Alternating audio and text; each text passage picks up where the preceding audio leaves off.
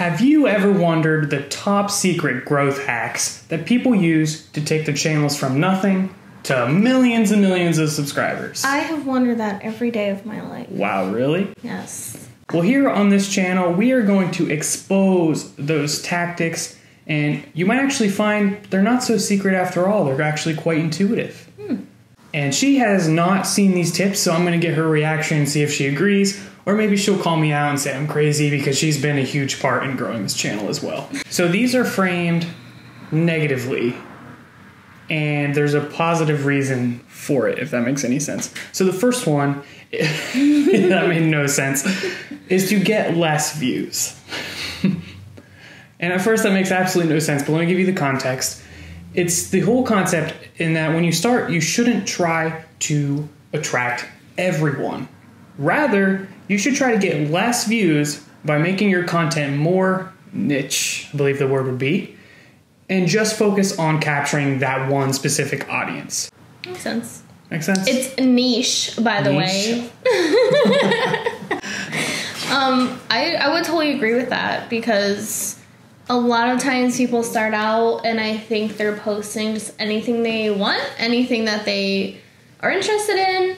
So for example, if I posted videos on traveling and also posted videos on soap making and blah, blah, blah, blah, other people are going to be like, yes, I love traveling, but then there's so much more.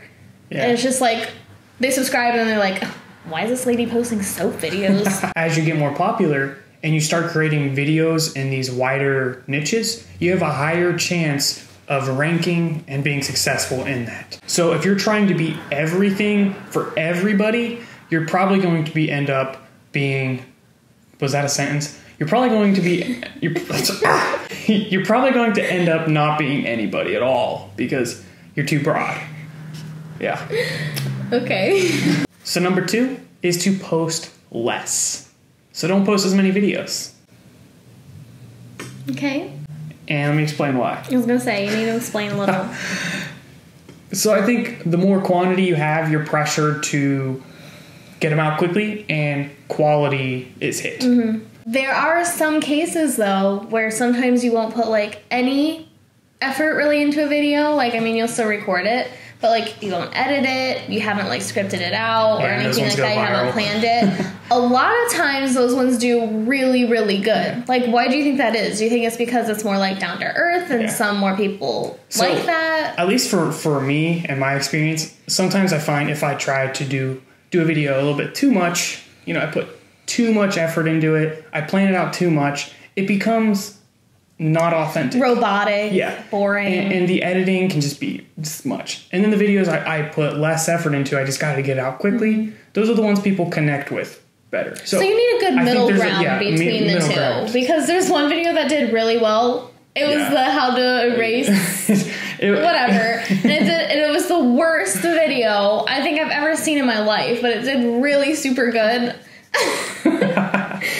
And then there are some videos where you put hours and hours and hours of time into it and they don't do very well because it's overly done. And then there's the perfect in between where it's like, I actually put some effort into this, but I'm still making it down to earth and like I'm a real person, not just like a robot.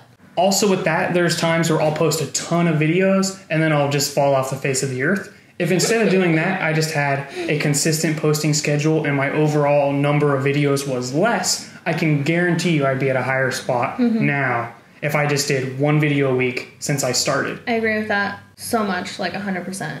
But that's so important. Yeah. So that's my mistake, and that's why we're doing this video every Tuesday. So be sure to subscribe, click that little bell thingy.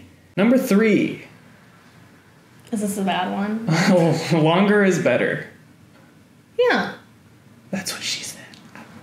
You better not put that in there. Inappropriate. Even at previous companies I've worked with, a lot of pressure to try to condense the information as much as possible to basically give this power nutshell video like 2 minutes of content.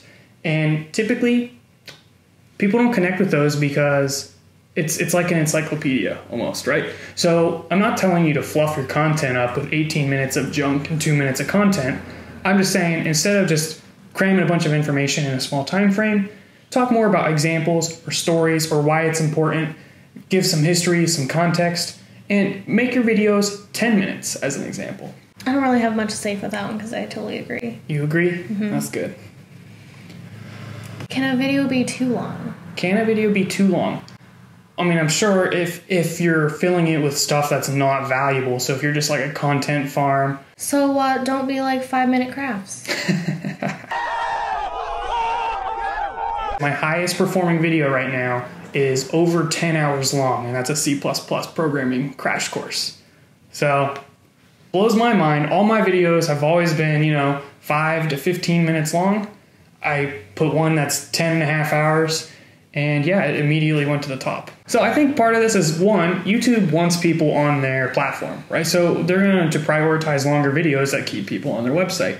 And two, YouTube is largely being used as a replacement for TV. You'll sit down, maybe during lunch or dinner or whatever, and you'll watch 10, 20, 30-minute videos, no problem. Us. Well, yeah.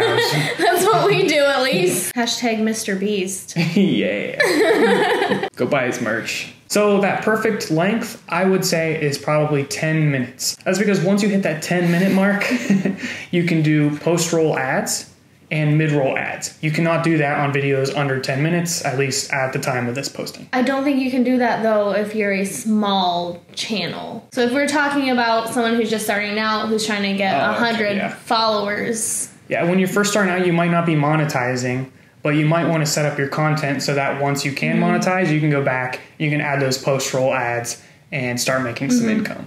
Which actually rolls me into point 4, which is that, I forget.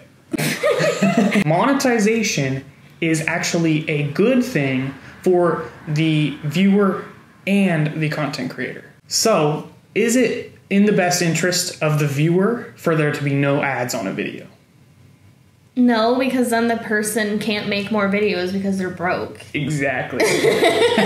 So if you are getting comments of people saying like, oh, you're monetizing, you sell out, that's a bunch of baloney, and those are not the kind of people you want on your channel anyways. Yeah, so just ignore it and let them move on. True followers want to support creators financially, and as a result, will be happy to sit through an ad.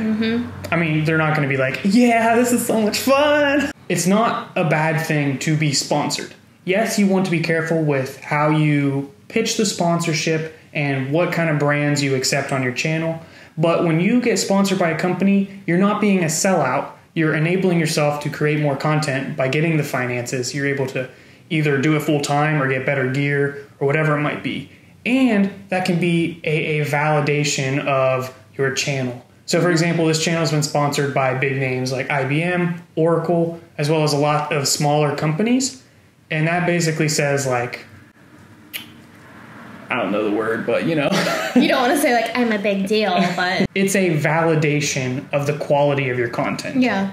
Back when I was a kid, I used to skate, and like all the big skaters would get sponsored by a particular skateboard company or brand, and that was always like my dream. Like even though I couldn't even like do a kickflip or anything, like the idea that you can get paid just to use a certain skateboard or something, that just blew my mind.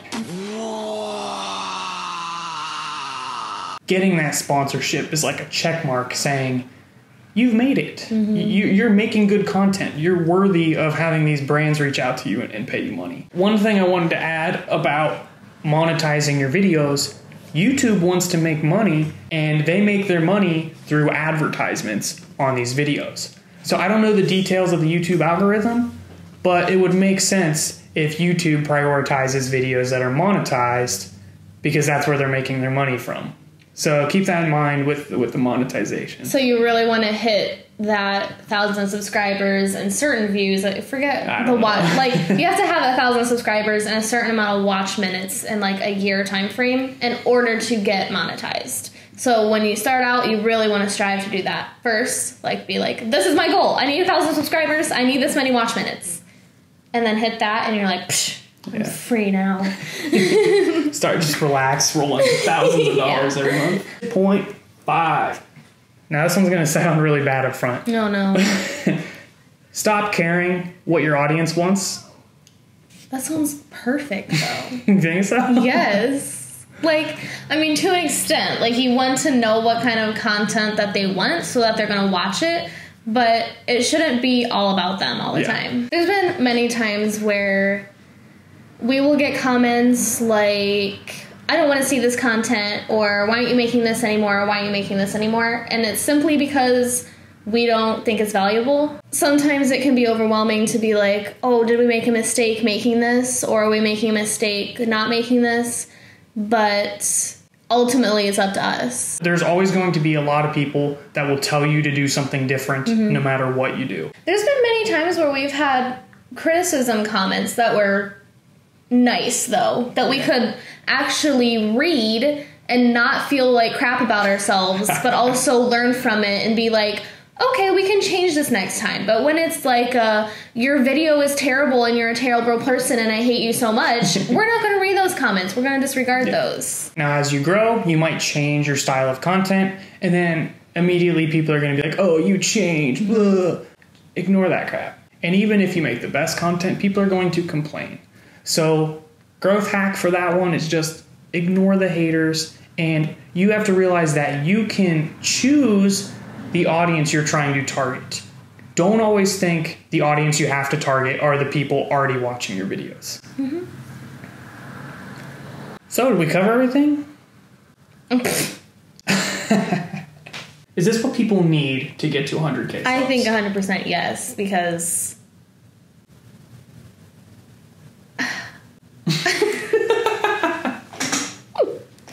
I like think of something like really good and then it just doesn't come out. Ugh. Thank you. If you've enjoyed this content. He's like, thank you.